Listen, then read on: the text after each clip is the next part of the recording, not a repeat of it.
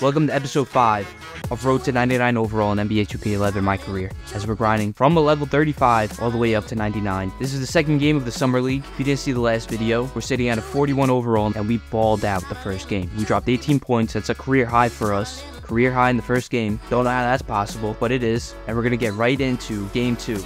You know, at first, I was really hating on this team, but Jonas Jerebko and Greg Monroe are some dogs. Jerebko's a sniper from 3. Monroe's a beast in the paint. You can't beat that combination. That's all you need. Stats from last game: 18 points, 4 rebounds, 2 assists, 42% from the field, 33% from the lines, a little iffy, 17% from 3. We're hitting 3-pointers. That's how you know we're a changed man. First play of the game, we get the ball, we hit a 3, wide open. If they're not going to respect it, we're going to take it. And then I dot him up. Jake Long, I don't even know who that is. Find him in the corner, cuts to the lane, gets the foul. We're good. Look at that, another dot, another dot, another dot. Feed the man, feed the man. We take it to the paint. We don't know what that animation is. Another 3-pointer goes in. You could only hope to contain, but you take a 3, and then you give a 3. But I start getting saucy with it. Swing it to the other corner, get it back, go to the lane.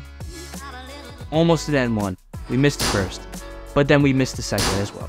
Driving in, we're just feeding Greg Monroe. Look at that man eating the paint. What is this move? The step back fadeaway in my face.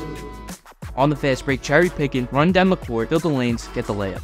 We're still out here facilitating. The chemistry is already 100%. We doink it off the backboard, but it's okay.